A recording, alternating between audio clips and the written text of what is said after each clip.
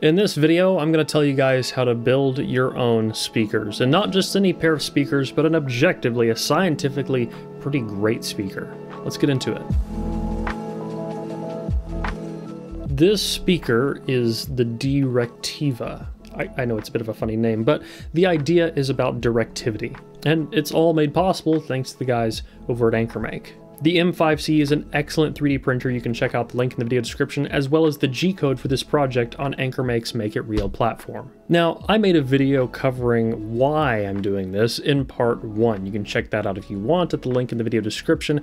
AnkerMake made these videos possible. They are sponsoring it, and I used their 3D printers to build these speakers. 3D printing a speaker allows us to do a few things we wouldn't normally be able to do. But a lot of people were also really concerned about using a 3D printed speaker because they were worried it would resonate. But the nice thing is it's all about rigidity of the materials you're using, the wall thickness, the infill dimensions. You have a pretty firm control over what the actual cabinet's going to be like in the end and how rigid it is. Which is why it's very important when we get to a later part of the video you pay attention to the print settings I used for this speaker if you want optimal results. If you don't print it properly, yes, you can get a speaker with a messed up frequency response or resonance issues. But if you print it correctly, you shouldn't have any of those problems. For this speaker, I used a ceramic tweeter and woofer from SB Acoustics, but also SB Acoustics passive radiator. The design of this was originally ported, but we actually started getting much better results with a passive radiator, and a custom waveguide to help control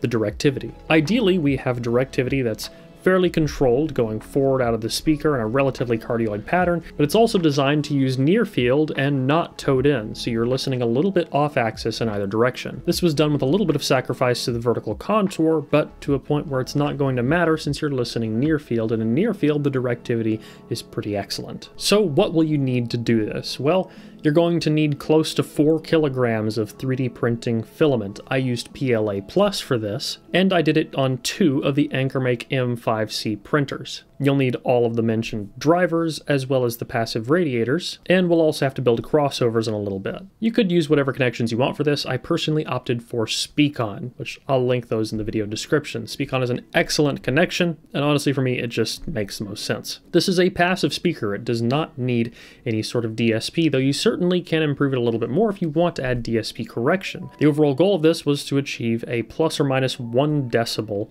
frequency response from around 100 Hertz to over 10 kilohertz. And that it did very well. So let's start off with printing. You'll want to orient the hat, the top half of the speaker, with the open side down. Luckily, you don't have to print this with any sort of supports. I would do the speed somewhere around 200 millimeters a second, with a wall thickness of 4 millimeters and an infill density of 30%. For the bottom half, we want to print it with the open side facing up, with the bottom of the speaker facing down. Again, no supports, 4 millimeter wall thickness, and 30% infill. This should come out using a little bit under a kilogram of filament. And I would also print this one somewhere in the ballpark of 170 to 200 millimeters a second.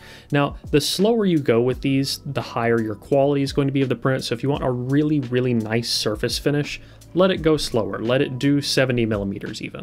It just depends on how fast you want it done and how nice you want the surface finishing to be. Let these run for a day, come back to it, and you have your parts ready to assemble. You can take these 2 halves, put some silicone or construction adhesive all along the interior where they're going to join, push them together, and then I personally put on a rubber glove, go through the inside, and try and fill in any gaps, just to make sure it's nice and secured where the 2 pieces join. After letting that cure overnight, I came back to the speaker and used a soldering iron, inserted threaded inserts into all of the retaining parts for the woofer and the passive radiator. And then once that's done, you put a gasket around where the tweeter is going to be inserted just to make sure it seals nicely.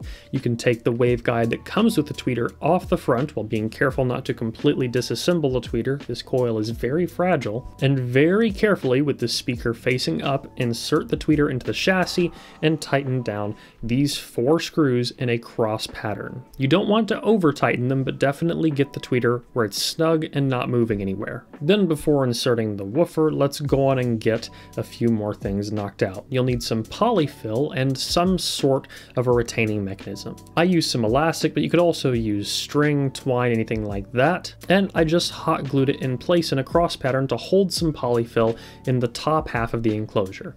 Now I'm also going to put some polyfill in the bottom half later, but the important thing is that we don't want to put too much between the woofer and the passive radiator, but it's still nice to have a little bit of damping inside the cabinet. From here, we can build the crossover.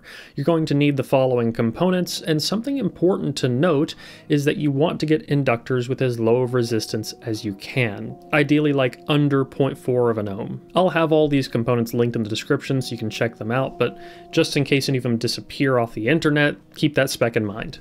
Now, as far as the schematic is concerned, this part is for the tweeter, this part is for the woofer. Once your crossover is assembled, you can put it into the chassis, connect it to the speakers, both the tweeter and woofer, as well as to your speak-on connector. Editor DMS here. As a quick note, if you want less treble, you can put in a resistor that goes straight to ground right here.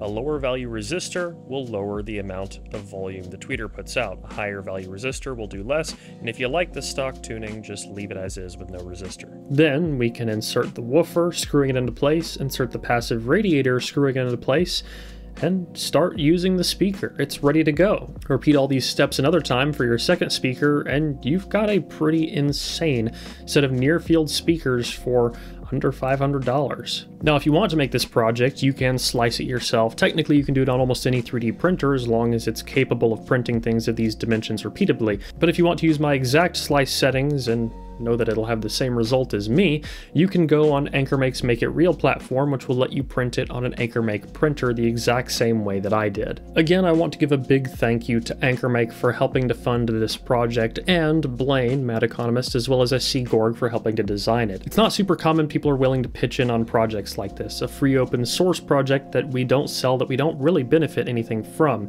This is all now in you guys' hands. Anyone is welcome to take the speaker and do whatever you want with it. You can build it for yourself, you can build it and sell it for all I care, as long as you don't try and take the design and copyright it. Be kind of a dick move. I know I've got some other friends that are already working on building this speaker right now, and I'm curious to see what they think about it. For me, this was meant to be a near-field replacement to my JBL 306P Mark IIs, which are now going to live in my living room instead. I do a lot of work at my computer, editing these videos, doing freelance audio work, and a few other things, and I really want to make sure I have as good of a setup there as possible. So I'm going to be using these speakers. I'm putting my money where my mouth is, and soon you'll see them set up behind me here. But for now, that's going to wrap this video up.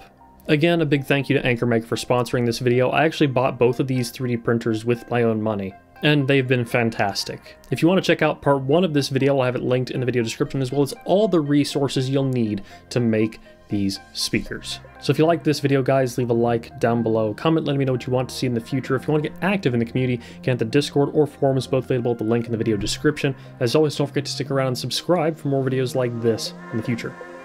Till next one, guys. Peace.